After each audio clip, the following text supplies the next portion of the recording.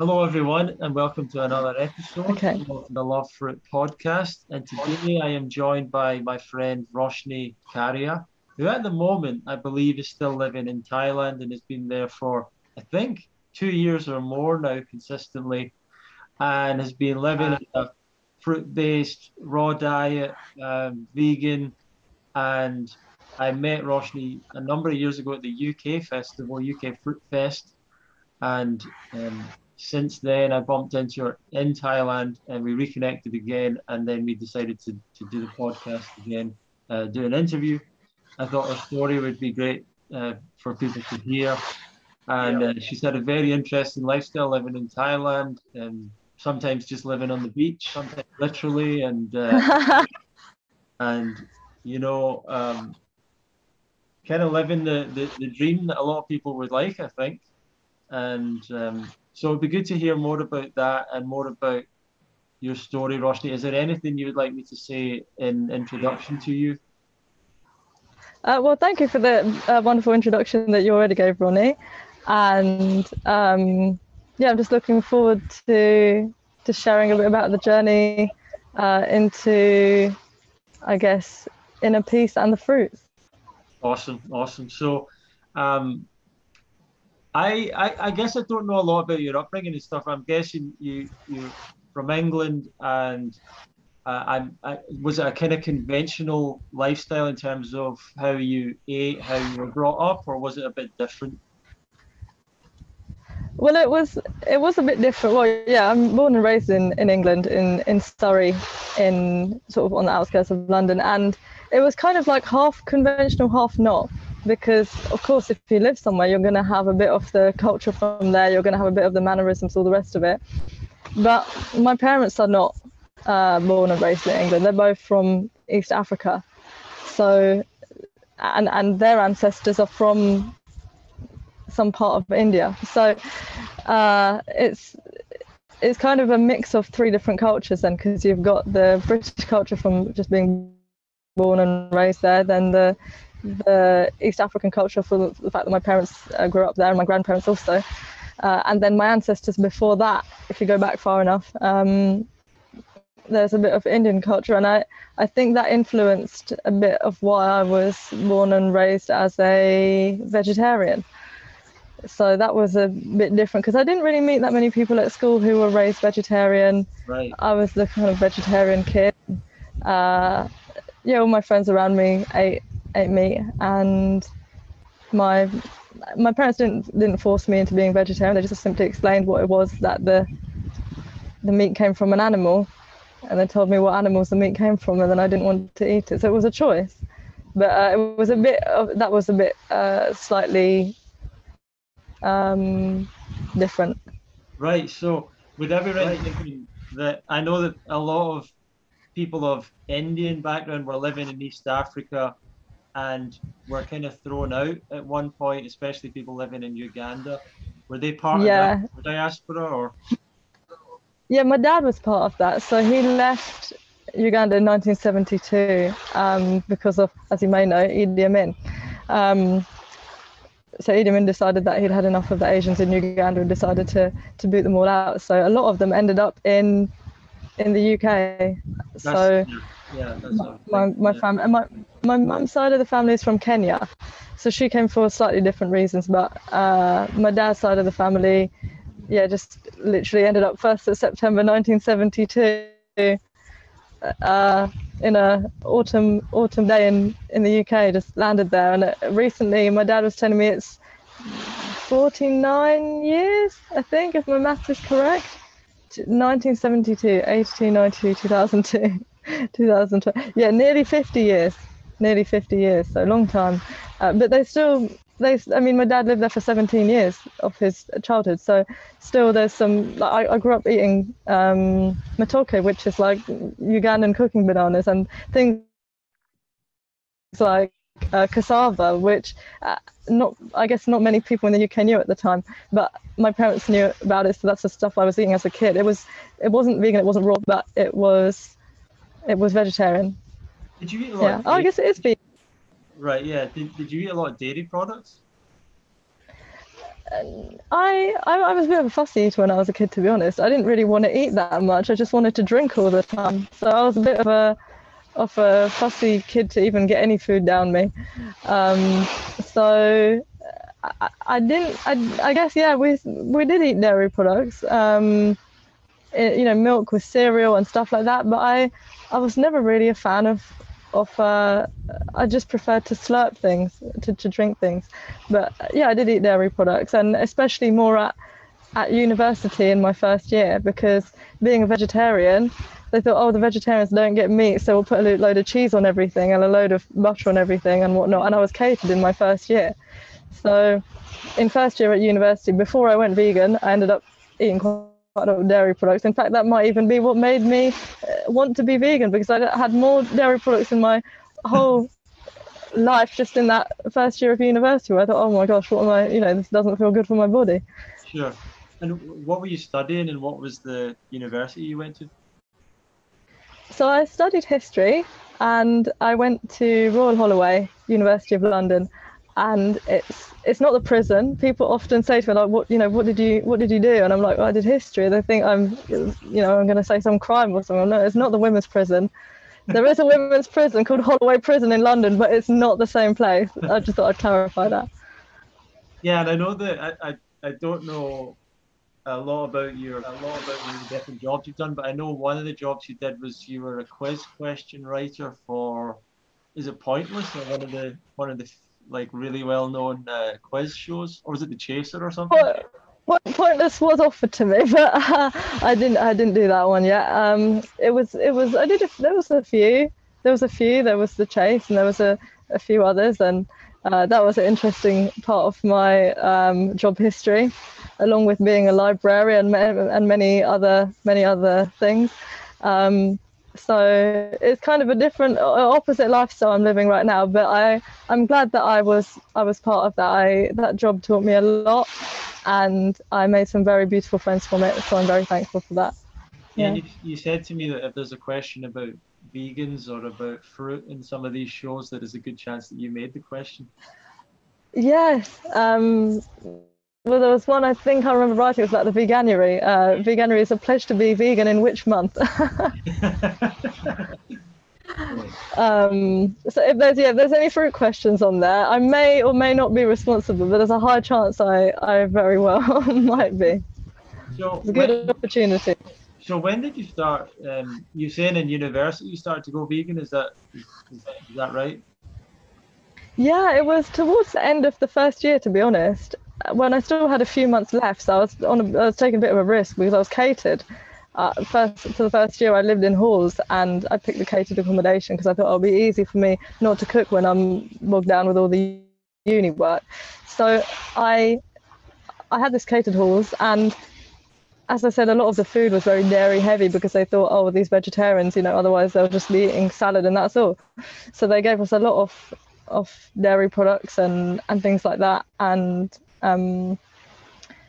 I think just something inside me started to say to me, this doesn't feel good. And I remember I went to visit a friend at university. I think it was around June, and I remember eating this cheese and tomato pizza with her, which was a go-to meal for me normally. And I think it was, when was it I went to visit her? And I just remember thinking, I think I even said to her, like, is it not a bit strange, like we're eating like breast milk from a cow? And she was, no, it's, this is normal, what people do. And I just couldn't. That was the last time I can remember eating cheese, because it just felt so strange to me after that. Like, I don't know, it had been building for a few months, and then and at uni it was interesting because they didn't really have vegan options at all at that point. Now they do. Now their vegan options are amazing, because I've been there even 2 years ago before I came to traveling this time, and a friend showed me around, and they've got more vegan options than non-vegan options, which is a miracle, because at that time they just about had soya milk in the little uni shop. So they've come a very long way. And yeah, it was kind of a bit of a challenge to get anything vegan. Even if I wanted a potato with like baked beans on it or something, oh, they'd already put butter on the potato or something like that. Yeah, And then I ended up eating chips and beans for a very long time, because I didn't feel comfortable eating the cheese and all this stuff anymore. And then I didn't know the reasons why I was wanting to be vegan. I honestly, I didn't really know much about it. I didn't really realize that was what being vegan was. I just had a feeling that this stuff doesn't feel right in my body, so I just naturally gravitated away from it. And then later found out about the ethical reasons and the environmental reasons and all the other reasons to do it, the health reasons. And this motivated me further. But initially it was because of just this feeling that it doesn't feel good right now to be doing this. The energy didn't feel good of it anymore. right. So it was kind of a personal intuition more than any kind of outside influence. Yeah, in fact, I used to think like vegans were extreme.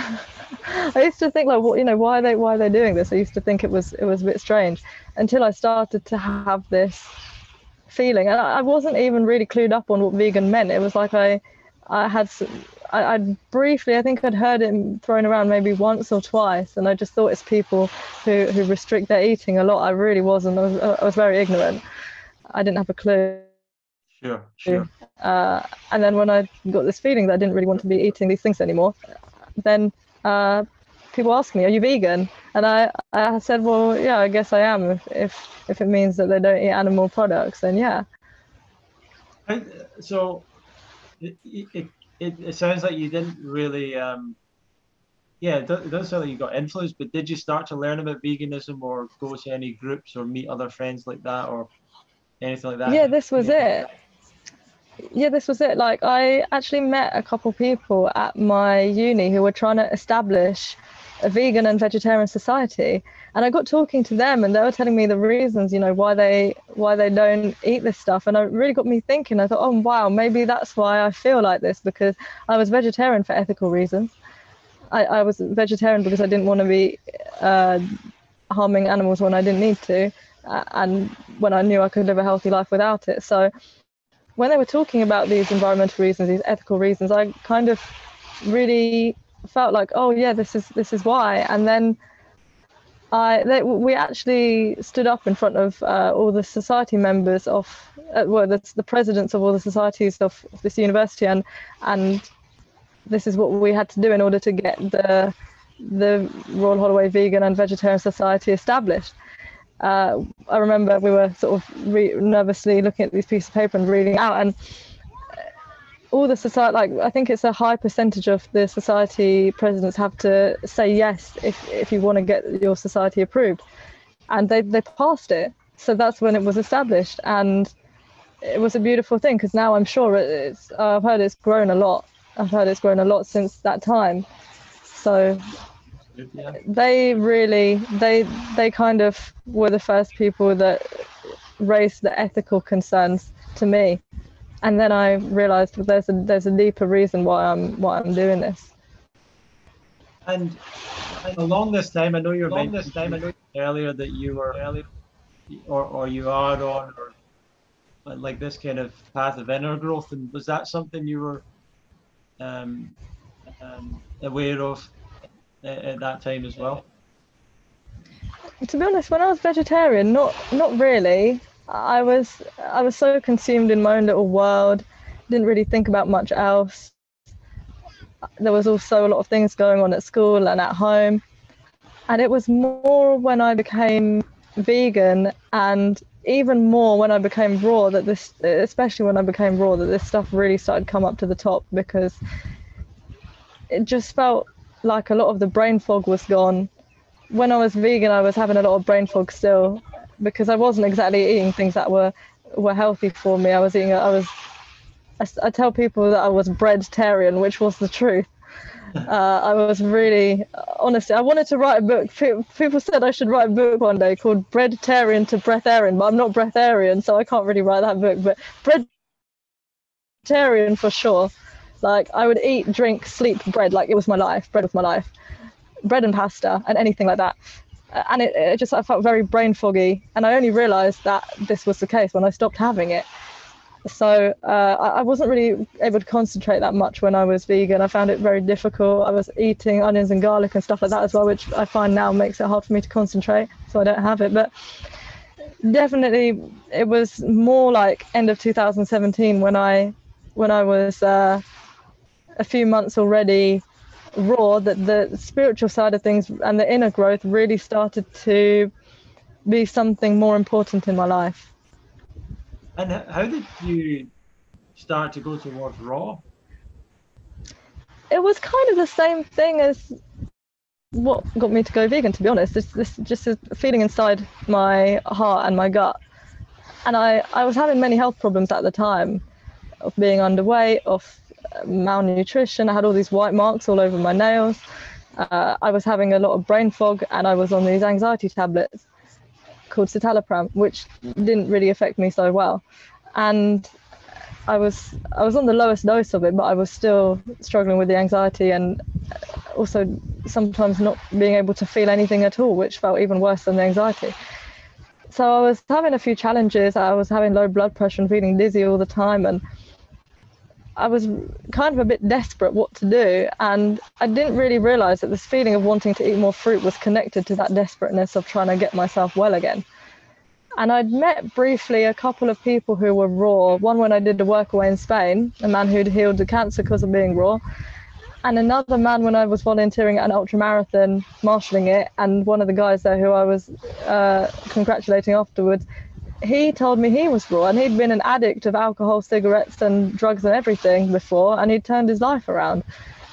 And it was amazing to literally talk to people like this face to face firsthand. And it really made me, at the time I didn't think much of it, but I realized now that it dropped the drops of water in the bucket. It planted the seed.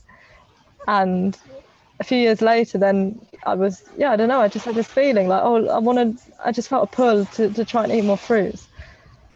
And I think my case is quite unusual in a way, because I didn't really do any reading up on it. The first time I read Arnold Ehret's book was 2 months ago. I didn't know anything about him at that time. I didn't know anything really about anyone. And it was just these two guys that I'd met by chance that had told me about the raw food quite a couple of years before. So it was just, honestly, it was a feeling. It was following that feeling. Very cool, very cool. And how did it start off for you? Did you start eating more fruit and it went from there, or how did it go? Yeah, it did. I started eating, like, I was eating mainly raw food until dinner time. So I was eating raw food in the daytime, and then when I used to get home from work, I'd like make myself some cooked meal. And gradually it got to the point where, okay, like in the beginning I was still eating rice, I was still eating bread, the dense things, and then towards the end of it, it was mainly oats and it was mainly fruits. But I didn't realize that oats were so heavy on my mind and my body, because I used to love them. They used to fill me up, they were convenient, I didn't have to keep on eating loads of fruit if I ate the oats. And then one time I forgot to put the oats on my shopping list and forgot to buy them. And that's the first time I found out that oats weren't the best thing for me, and that I could eat a lot more fruit if I didn't eat the oats. And that actually it felt great without them. Otherwise it probably wouldn't have happened. And you just went from there and kept on eating raw? Yeah, because it felt so great the first 2 weeks. I felt like I was, I don't know, it felt like a drug almost. It felt like this can't be real. How can I have this much energy to spare? I was going to work and I was feeling so good. When's the last time I had this much energy? Probably as a little kid or something. I felt like I could do anything. I felt kind of like invincible. I was just like boundless amounts of energy for this 2 weeks. And it felt so good. I just thought to myself, okay, let's see how far I can take this thing. If it stops feeling good, I'll stop doing it. But it did actually stop feeling good after 2 weeks, because I felt after that, like, to be honest, quite depressed for the next 3 months, because I didn't really realize at the time initially, but I had stopped suppressing the things that I was pushing down with cooked food. I didn't even know I had anything to suppress. And then it just started coming up. And I thought like, oh blimey, where's this coming from? I didn't really have much physical detox at all. It was 99% emotional. It was just these, like a real feeling of just not any excitement about life, not wanting to really be alive anymore. Very unusual for someone like me, who most people would probably agree I'm quite an optimist, and normally I turn things around quite quickly. If I'm feeling down, it will usually be gone soon, but this was a real knockout. Like this was, it just hit me for six. I didn't know what was going on. And then I started to realize that, okay, the fruits is not causing this, the fruits is exposing this. And that's when I thought, okay, I'm going to stick with it. Let's see what happens. But it was scary because at times I guess it could have gone either way. Like I really didn't want to be alive. It was one of the lowest points I've ever been to. And yeah, when the suffering got too much, it went away by itself. But I thought I transitioned gradually, and I still had this, but then there was a lot of emotional suffering to come out. Well, and Yeah. do you have any fears about the diet? Because a lot of people would be worried about not getting enough nutrients and all the rest of it. Did you have any worries about that? Well, this is the thing. My body actually felt good. It was my mind that was the mess. And I knew that my body wanted me to eat fruits. I could feel it, and there was no negative body effects from eating fruit. I felt so good in my body and so weak in my mind, and this was what was quite confusing at first. But I could feel that my body wasn't telling me not to eat it. It was trying to encourage me to keep on eating the fresh food, the raw living food. And so I did, and it was heavy for the ego to handle, for my mind to handle, because obviously if I start feeling everything, I start releasing it, and this is not what the ego wants at all. Sure. Yeah, and it's interesting you're talking about the emotional side of it and the mind part of it. Where do you think that came from? Is that things that were a real part of your life that you hadn't thought about before, or what? Yeah, for sure. Like I now looking back on it, obviously when a little kid is in it, they don't realize if they had a turbulent childhood or not, because they think that's all that there is. What they're experiencing is, they may think that's what everyone experiences.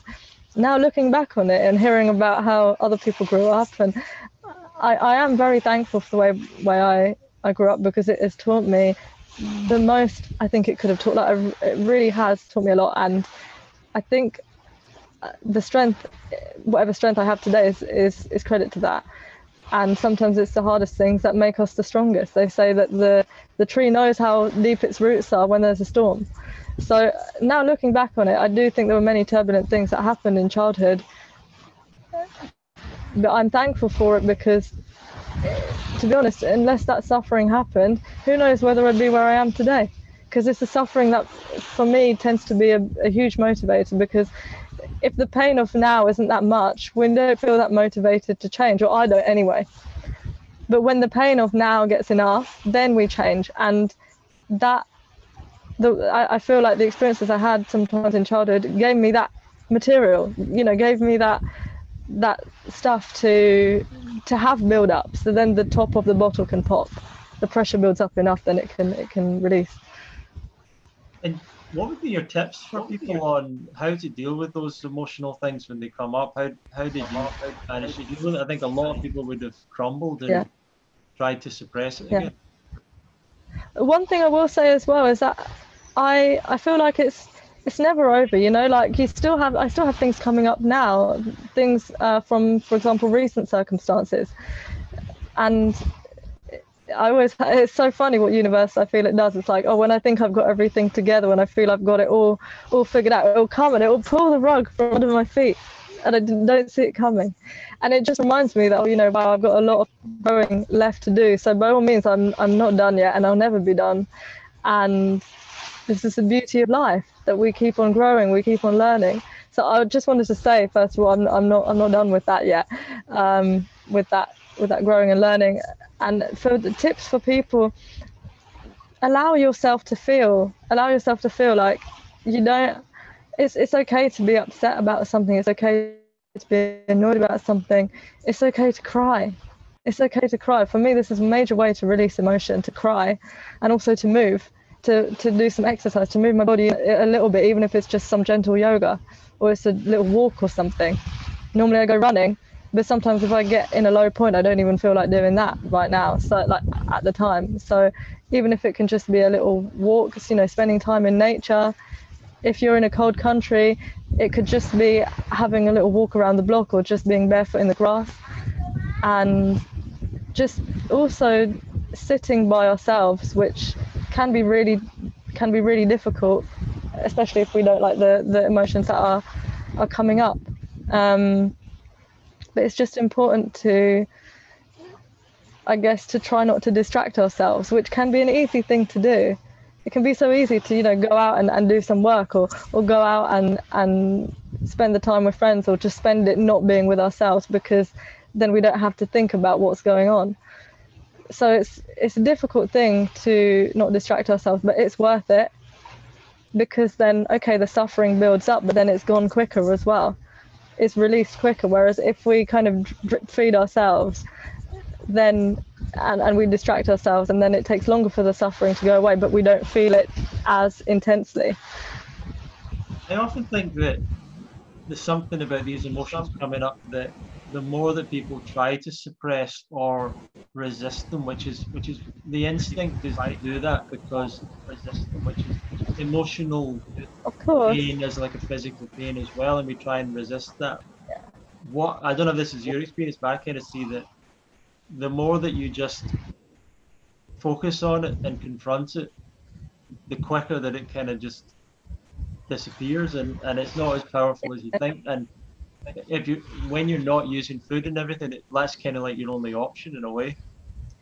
Yes, exactly. And that's the thing, I didn't even realize that I'd been suppressing my emotions my whole life with food, because it's only when I stopped eating that food that I realized this. And if someone had even said to me whilst I was vegan or vegetarian that, oh, by the way, you've got a load of unconscious suffering inside you that you're suppressing with food, I'd have said to them, no way, like, are you joking me? Like, I wouldn't have understood what they're saying.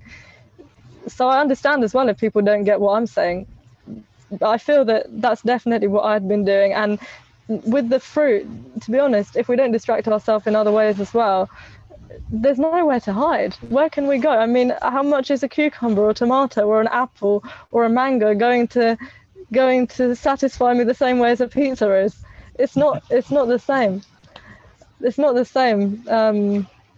A banana can't be compared to a chocolate bar or an ice cream. It's not going to stop you feeling, but it doesn't block the feelings. It allows you to be a vessel so that the emotions can pass through you. They don't get stuck, which in the short term doesn't feel so good, because when we're in the suffering, it can really be painful and feel like a lot of hurt.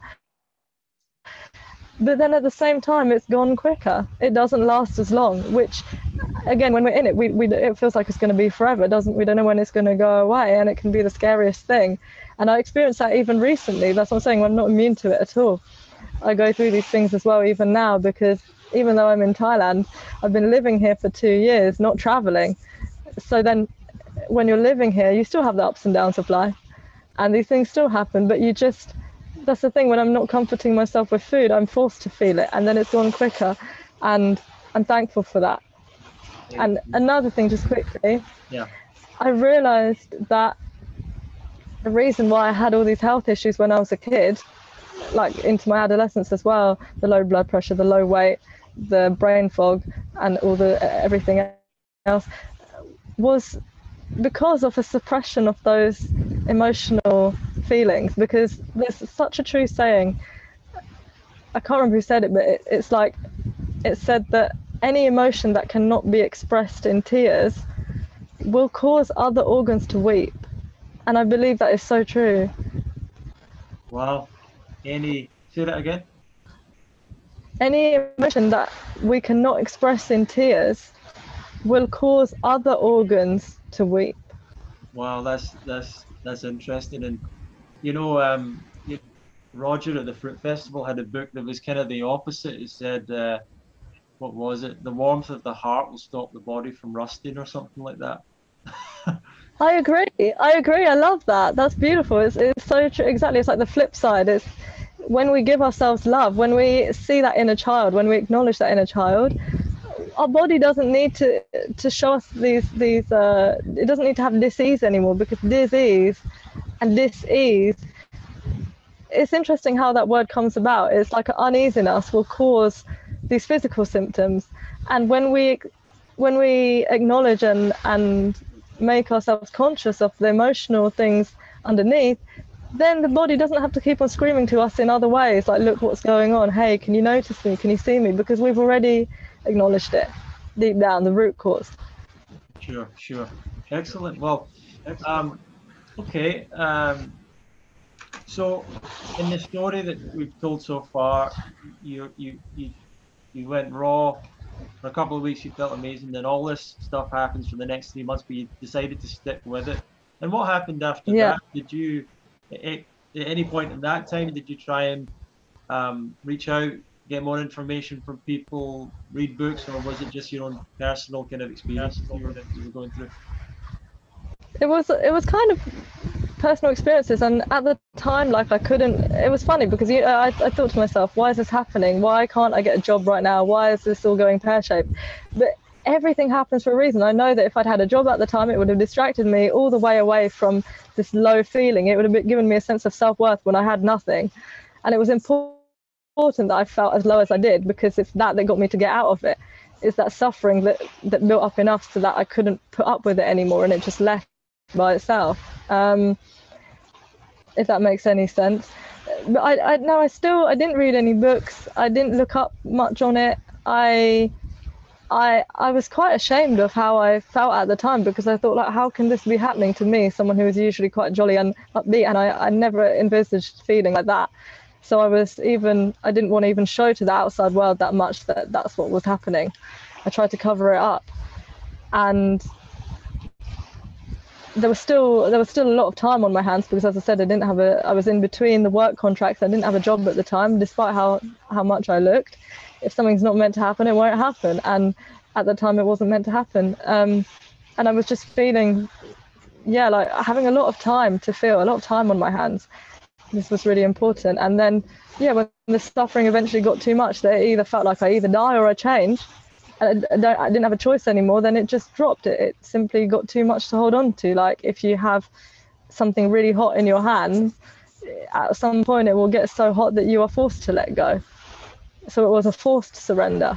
And then I didn't experience that suffering again. I didn't, not to that extent ever. Like, even now, it hasn't been that bad, that severe. And then I finally felt like my mind was in tune with my body, and they were both on the same level, because my body felt good from the eating the raw for that long. It felt like it was doing some good to it, but it was just the mind talk and the suffering. So when that suffering went away, then finally I felt okay, like I'm in balance here, mind, body, spirit.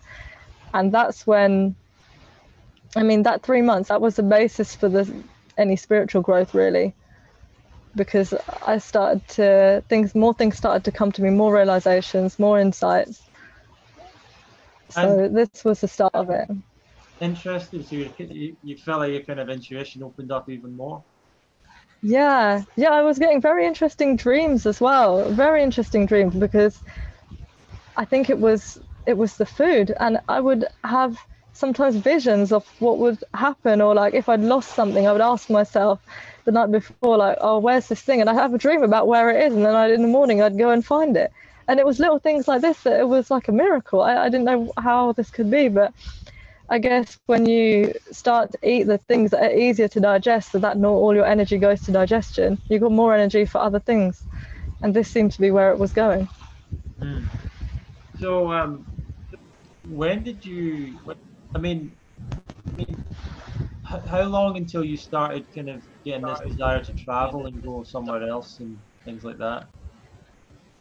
It was soon after becoming raw, because it was then that I felt like my lifestyle didn't fit so much with living in the UK, because when you're eating just fruits, I don't know, I felt like I want to live somewhere where this was intuition telling me this. It wasn't through much else. And I did a few workaways before, when I was still eating the cooked food, In fact, that's where I met one of the guys that was raw when I did a workaway in Spain.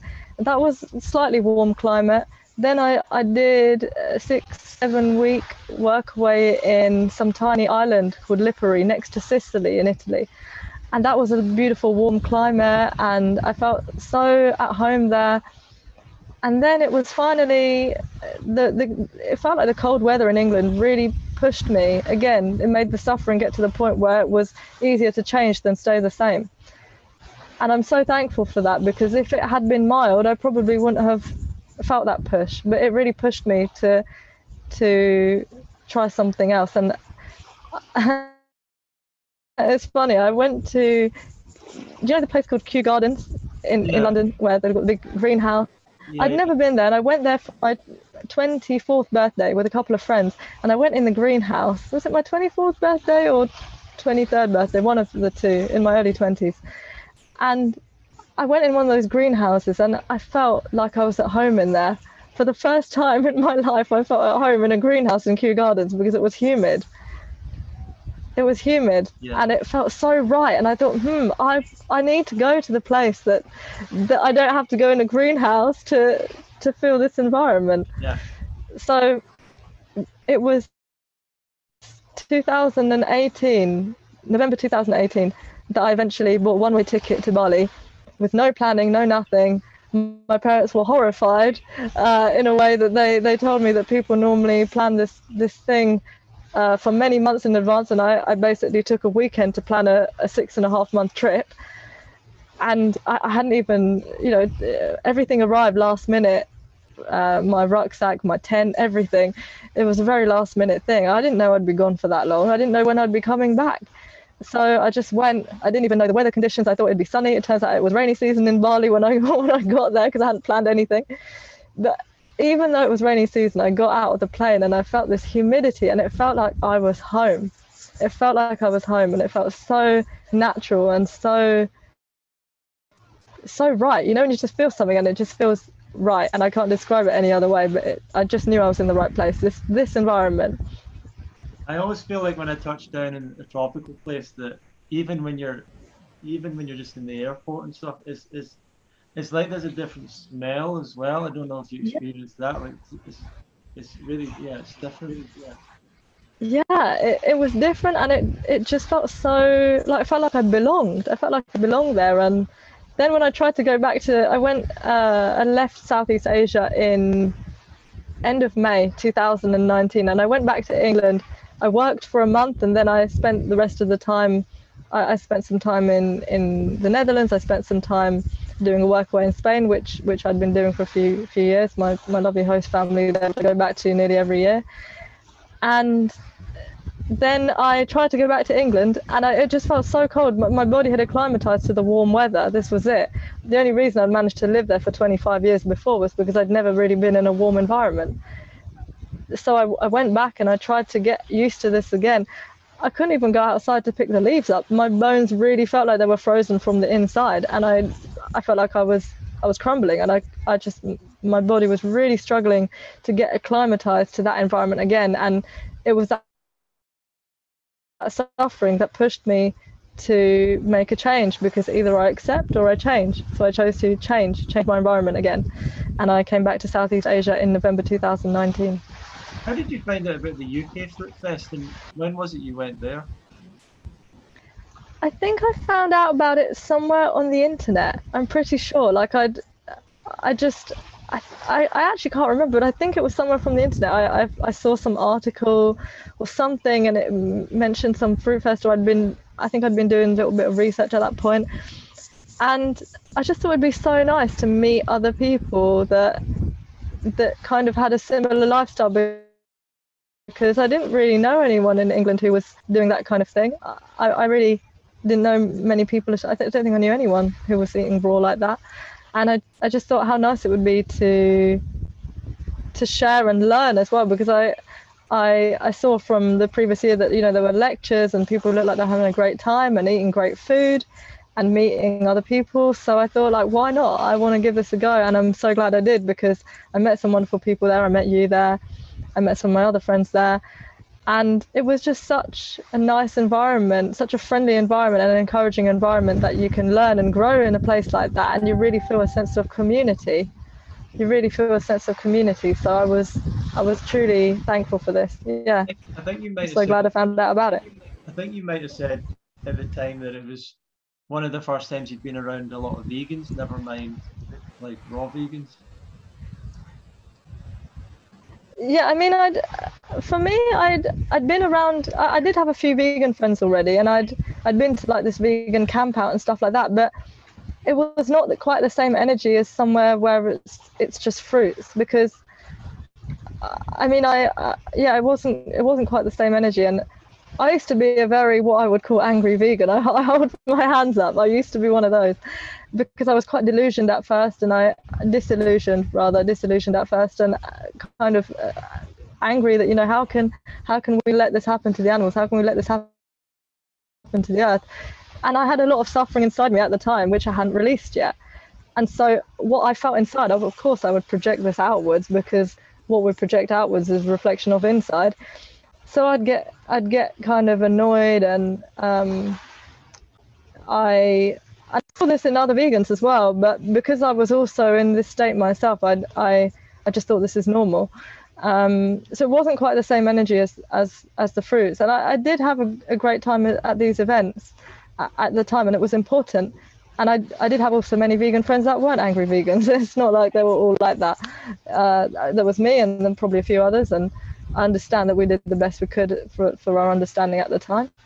But it was a different vibe at the Fruit Festival, completely different vibration, not better or worse, but different. And I kind of needed to experience that. I needed to experience that at the time.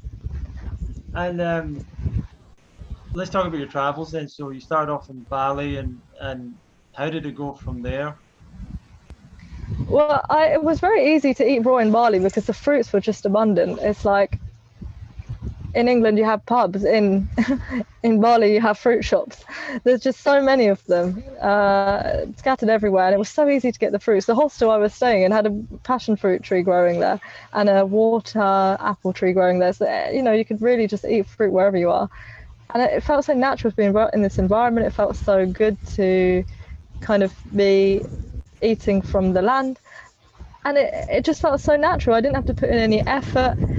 And then I carried on traveling. So from Bali I went to Malaysia, then from Malaysia I went to Thailand, some different islands in Thailand, and then finally Koh Phangan for 4 months in 2019.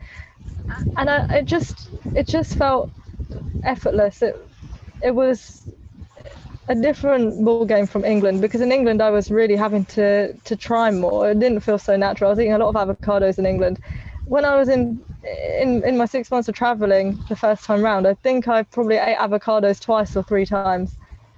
I really didn't need so much fat, and this also felt better for my body, because I don't think I'm designed to eat a lot of fat, but even the avocado can be a bit numbing and a bit comforting when I was freezing cold in England. So you were in Bali for with the first time around was 6 months, and you came Well, back. I was in Bali for 1 month, and then I went to Malaysia for 2 weeks, and then I started to travel in Thailand, some different places, Krabi and Koh Lanta, and some different islands, and Samui, and then finally Koh Phangan. So Thailand for most of it. And yeah, it was just really amazing to finally feel in my like I was in my natural environment, which, to be honest, I hadn't felt for the last 25 years of my life before. So what was your kind of experience of these places? How do they differ? What do you prefer? And were you traveling on your own all this time? Well, I started off on my own, to be honest. I only had booked the hostel for the first night, so I really didn't know anything. I didn't have a clue. I was a complete beginner. And then I met people in that first hostel who were really lovely, and then we saw a bit more of Bali together. And then I went to a different hostel when those guys left, and I met some more beautiful people who I felt like, you know, soul family. And it was just amazing. Literally, one door closes, another one opens. You just trust in the universe, and it taught me to actually be able to stand on my own 2 feet and to trust myself more. which is always a good thing, and to trust my intuition. And what I loved about being in the East was that there was no fear. This was it. There was no fear. There was no police sirens all the time in the background. There was, you could leave your door open and nothing would happen. I left my purse somewhere once and I went back and it was still there. It was still there, like these little things. Just one time my friend left his scooter key in the ignition of his scooter. He came back, it was still there. We got spontaneously invited to a Balinese wedding. I mean, where do things like that happen? Yeah. It was a different kind of life where people feel abundant, because I guess I realized when I was there that the people there, they may not have had much materially, but they were rich in here. They were rich in their hearts, right? Richness didn't come from having stuff. Richness came from feeling like you always have enough. Yeah. And so they were always offering outwards to people. They were always wanting to help people who were strangers to me. There was a man who helped me fix my tent in the middle of when there was about to have a monsoon chuck down. He helped me fix my tent with the 3 last cable ties that he had. And he was a farmer and an artist, and he painted and he farmed rice, and he saw me in need and helped me. And he knew that we couldn't even speak the same language. We were just about managing to communicate with sign language, improvised sign language. And I will remember him forever, because he literally helped me when I was in such a dire situation. And he knew that maybe what could I couldn't give him those 3 cable ties back that he needed, and he still helped me out. And it's this amazing kind of unconditional love that when someone knows you can't do anything for them and they still help you, a stranger, it really showed me that there is more to life than money. And actually this made me so fearful, and I've started to feel that actually strangers are friends that I haven't met yet, rather than in England when we're taught, stay away from strangers. It was a completely different vibration altogether. Yeah, very cool. So is this your second time traveling, and you've been out quite a while this time round? Do you want to talk about that? Yeah, it is, and it wasn't on purpose either. But then they say life is what happens when you're not made these plans. That's when these funny things happen. And I didn't mean to be traveling this long. I left again in November. In fact, on the same day, 26th November. It's been the 26th of November for some reason both times, but that's the day I left again. And that was in 2019, and I haven't been back since.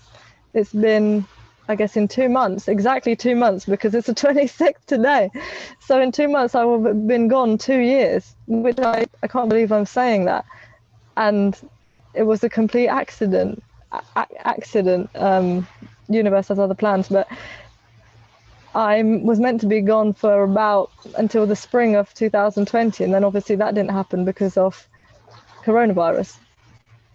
So I've pretty much been here since then, and my parents and my friends at home were telling me, just stay where you are, you're better off staying in Thailand. So I did. Yeah, I mean, I was there at the time at the start of COVID. Exactly. And and so I know a lot of people that are still there. And I mean, literally, I arrived about a week. Maybe I think it may have even been days before everything started. It was really bizarre. And when did you go back to England? I'm trying to remember when it was. I know you were here for a good few months. I went back to England at the end of June, or maybe it was start of July, because I was going back for the festival. And and the festival took place in July. Have you managed to eat mangoes since? You haven't gone off and put up after eating them for 120 days. It's funny, I did go back and I kept eating mangoes for a while, but wow. By accident, it was weird. I went into the garden, and I was walking around the garden, and I just ate a gooseberry. Totally didn't think about it. Didn't even, there was just a gooseberry there, and I think I was making a video, and I just said like, "Oh, here's some gooseberries," and I just went, "Wait a minute, that's the first thing I've ate that's not a mango in like 4 months." Wow. It was so then I started eating other things, but um, yeah, that's still like one of my favorite times of eating was just so simple, just eating mangoes all the time. Yeah, Brilliant. it must. Honestly, it takes the effort out of things and the having to think about the things. It's like if you just wear the similar clothes every day, you don't have to think, oh, what am I going to wear? I guess it's the same with the food. If you're eating the mangoes and your body knows what to expect, you know what to expect, and it's intensely cleaning. That kind of mono meal, I guess. And I felt that like my productivity and creativity kind of increased because I think I've got a problem with sometimes reaching for certain foods. Um, Eat like you're talking about the avocados, or for me, like sometimes the nightshades, the tomatoes, things like that, or certain things. Um, when I when it's a distraction, you know, sometimes it's like some of those things for me are a little bit distracting. Whereas mango or something like that is just it's not. I don't really find it stimulating in that way. It just gives me good energy. Like it makes me want to go and do things and like um so I ended up like I even like wrote a book over there and stuff like that. Like I got stuff together and Wow. I was doing more stuff than usual and I felt like really like just no distraction or whatever. So that's something I liked about the mango diet as well. Did you feel any emotional? I hope you don't mind me asking you this. I know you're asking me questions, but I hope you don't mind if I ask you something about that. Did you feel some emotional detox from eating the mangoes for that long, or? I don't think so. I don't think I really did. I'm trying to think if there was any specific moment. Uh, and the funny thing is, like, I went through sort of a breakup at that point as well. So that was Sure. all about. That was a bit weird, but it was kind of like I was ready for those things in terms of I don't specifically remember anything coming up, but uh, I did a little bit of counselling. I talked to a friend at a Yeah. time, and but overall, I don't think, and I think basically because I'd been raw for so long before that, and I'd had times when I'd been on just fruits for a lot. I'd never done like one fruit, but I'd had times when I'd been on like very simple diet for like months or close to a year or whatever. So Yeah. I never, I don't think I'd had that, had the same experience there. Um, but yeah, I think that I think I'm quite good at processing emotion fairly quickly now. Like Yeah. I don't resist it. I just try and like totally I kind of just accept in my own mind like, oh, I'm gonna feel really bad about this. You know, I just like I'm gonna feel really sad. I'm gonna feel really I just try and like totally Yeah. accept it as quickly as possible. I think the mistake is trying to like push it back and deny it. Oh, yeah. I've done that enough times as well. Now I've learned a little something not to, yeah, that basically pushing it away makes it last a lot longer. So now it's just feel it to heal it. Yeah. So you're on Kopanyang now, is that right? You still there? Yeah, I'm still here. I've you could say upgraded, but I mean it's not it's still I'm basically on the beach, but I last time you saw me I was in my tent still, I think. Yeah, So let's talk I about that because when I bumped into you in Thailand, you had been literally living on a tent on the beach rent free, right? Is that correct? yeah.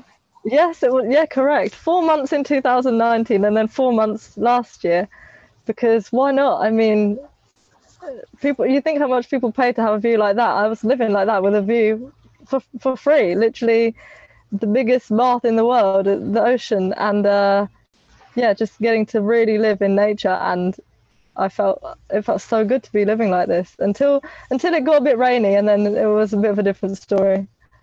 And I think you said to me, I was asking you about that, and you said when you were living in the tent for so long, you felt like you almost couldn't imagine living in a house again because you'd be so like This is enclosed by all these walls. this is agree. So I still have it now. I still have the same thing now, and that's why I don't know if you can see where I'm living, but it's complete. It's very open, And I don't know if you want to have a little look, but like I live on like it's almost like a platform. I have a little room as well that I got them to take the mattress out because, as you know, I don't sleep on a bed.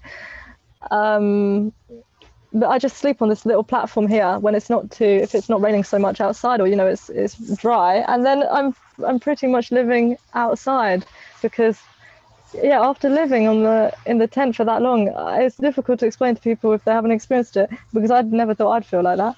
But I just found it quite difficult to live in somewhere with 4 concrete walls again, because I felt like I was trapped, and that's why I chose to come to a place like this as a house. It's a bamboo hut.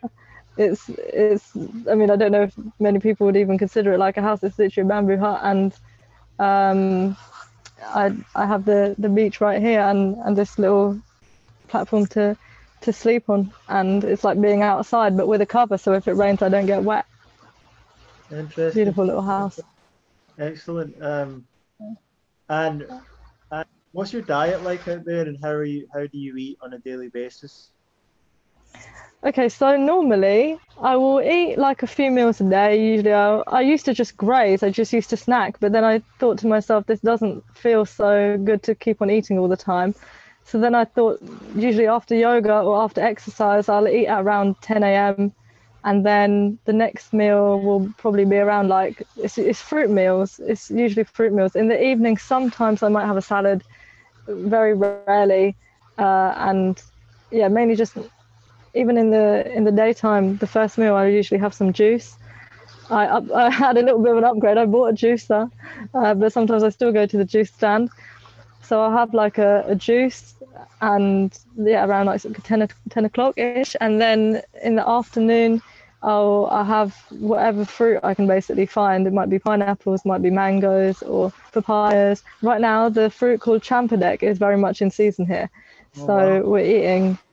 I'm eating lots of that, and it's really nice. It's like kind of jackfruity, but not, I don't know how to describe it. Did you have it while you were here? I didn't, but I've had it before. Yeah, it's slightly smaller than jackfruit, but it's probably better. Yeah.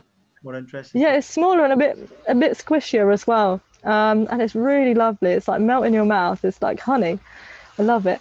So I've been having that quite a lot. To be honest, I just have whatever's in season, really, whatever I can get hold of. Watermelon as well. I always love watermelon. It's my go-to snack.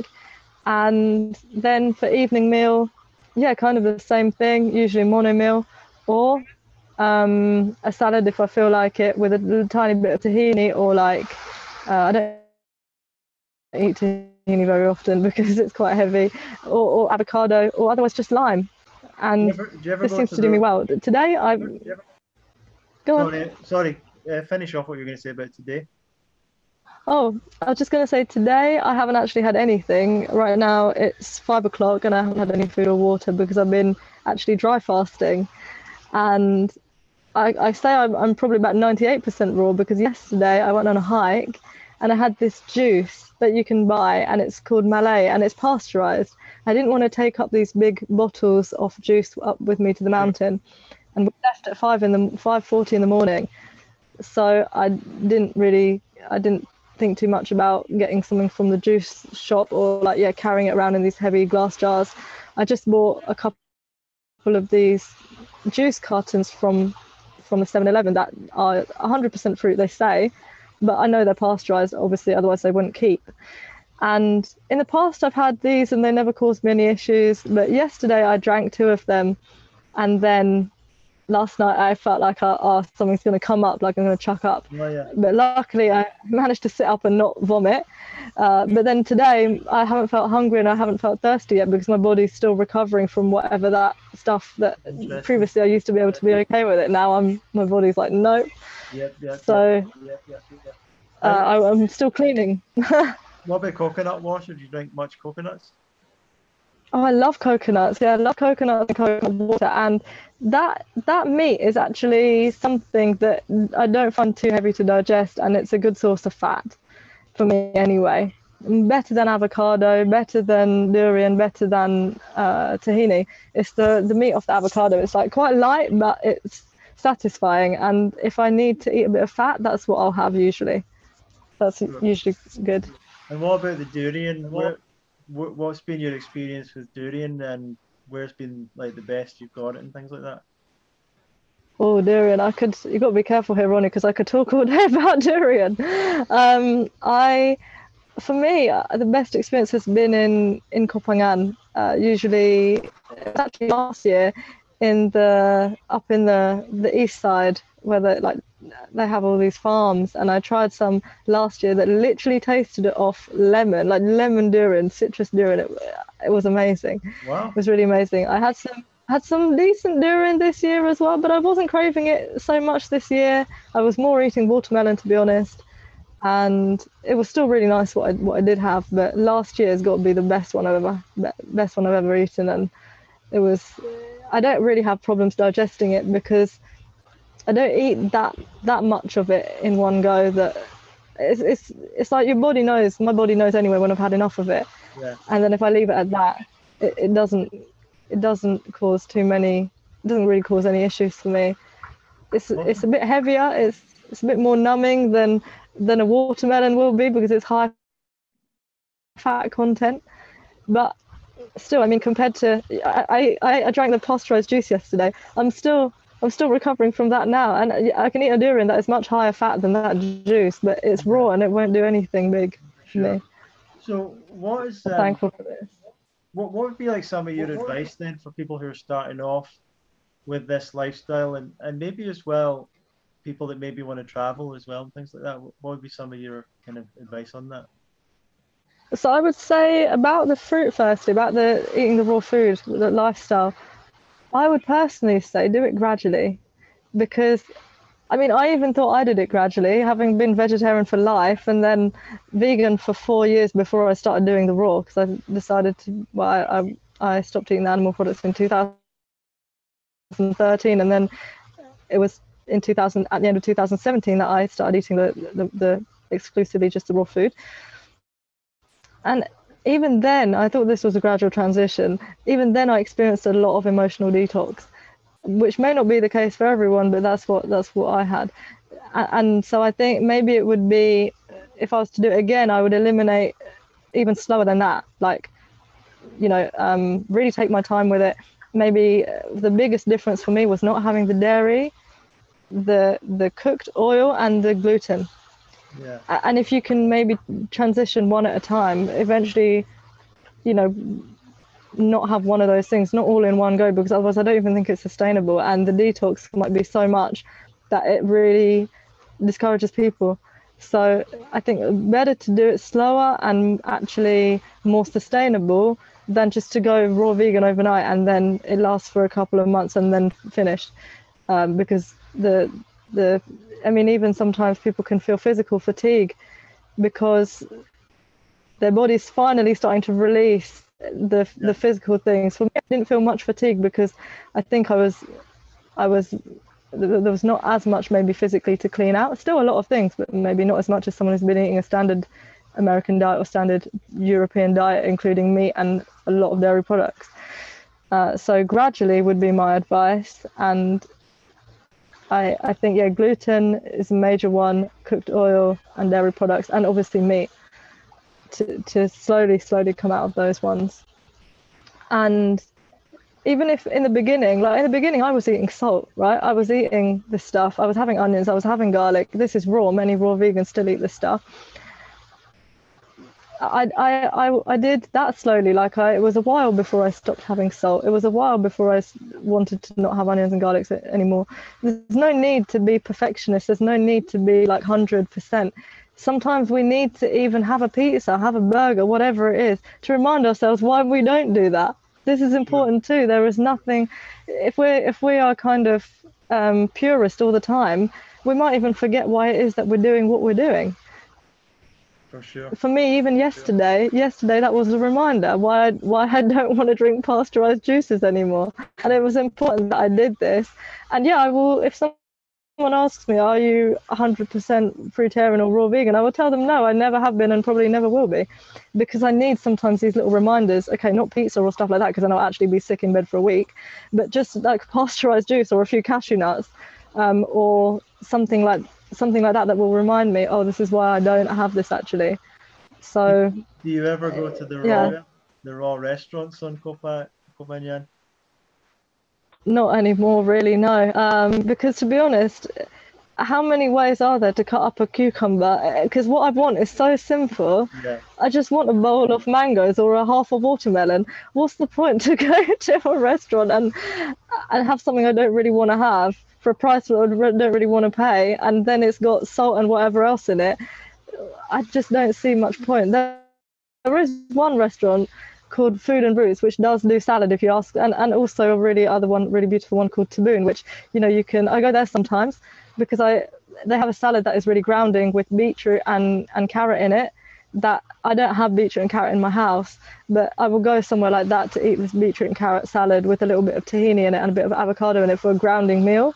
So I'm really thankful for that. But like maybe in a month, once or twice, if that, because yeah, the stuff is just so simple. My restaurant is a fruit shop. yeah. That's what I call my restaurant. But I would say that this stuff is really, really good for other people for transitioning. Sure.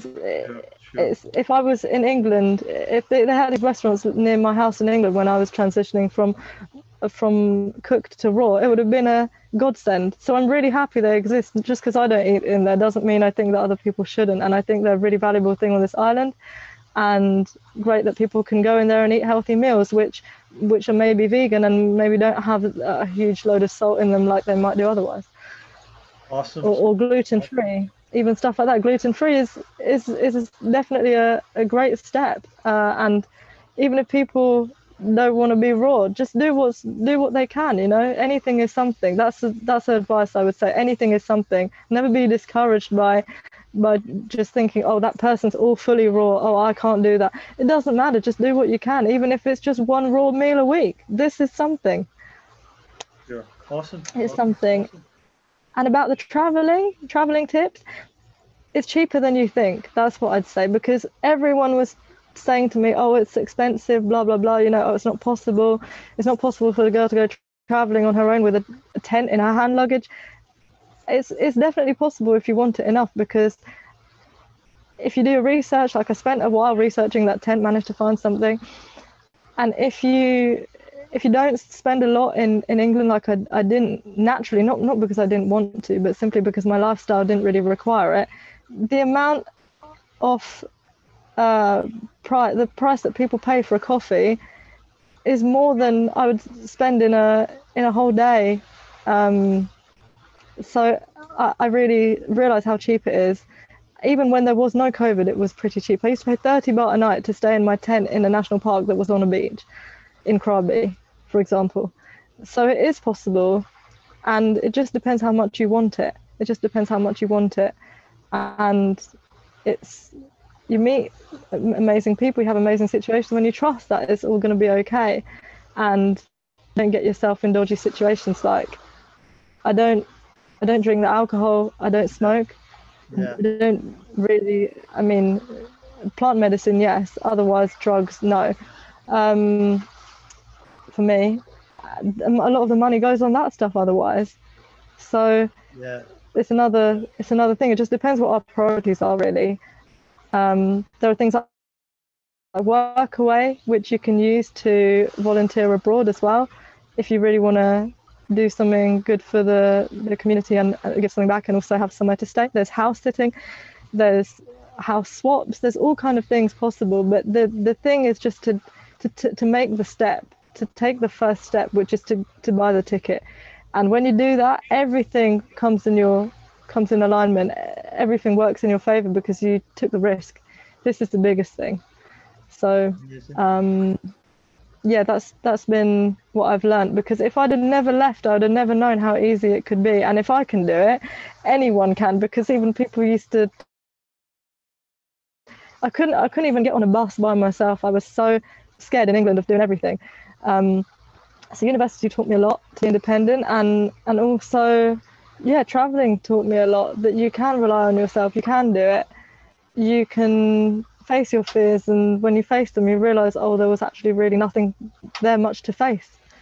it's more in our mind than it is in reality. So take the risk, and if you want to come to a warm environment, believe that you're worthy of it, believe that it's something that you can do and it's something that you deserve, and everything will conspire to help you do it.